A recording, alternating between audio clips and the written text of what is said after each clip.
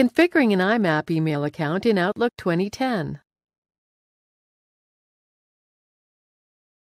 This tutorial assumes you've already launched Outlook 2010. To configure an IMAP email account, first click the File tab. Then click the Add Account button.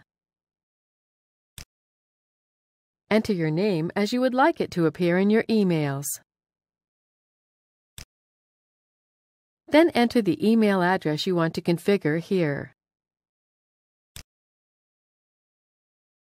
Enter and confirm the email account's password.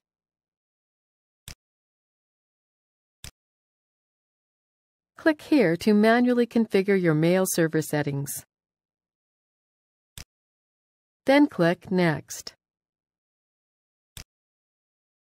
Ensure the Internet Email option is selected, then click Next again. Next, we have to configure our server settings. Select IMAP as the account type.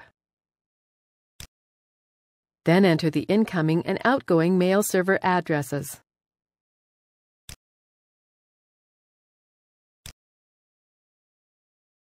Enter your full email address as the username and the password.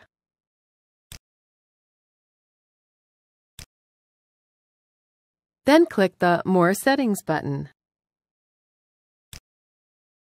Click the Outgoing Server tab. Then click here to require outgoing server authentication.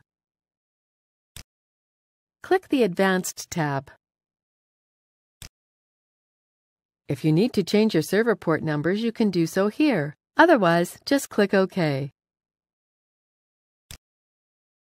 Click Next.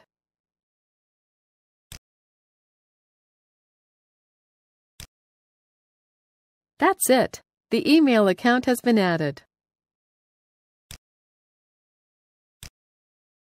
This is the end of the tutorial. You now know how to configure an IMAP email account in Outlook 2010.